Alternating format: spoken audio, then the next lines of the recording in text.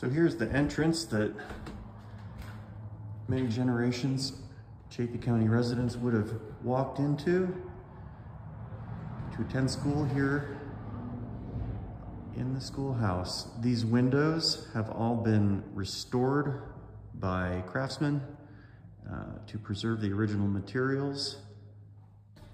You'll see all of the details.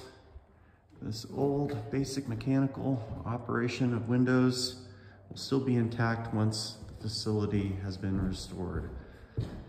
Part of today's check-in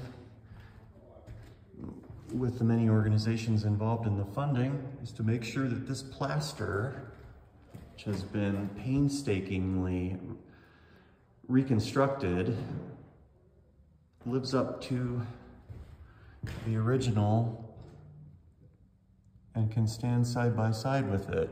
I think you'll agree, it looks fantastic.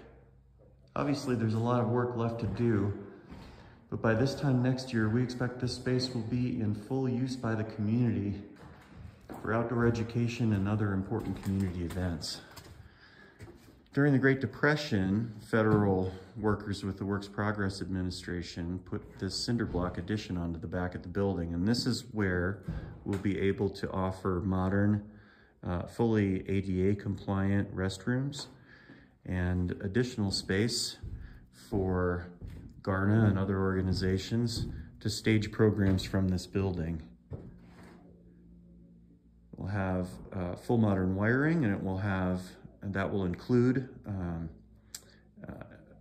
Cat5 wire for high-speed Ethernet connections.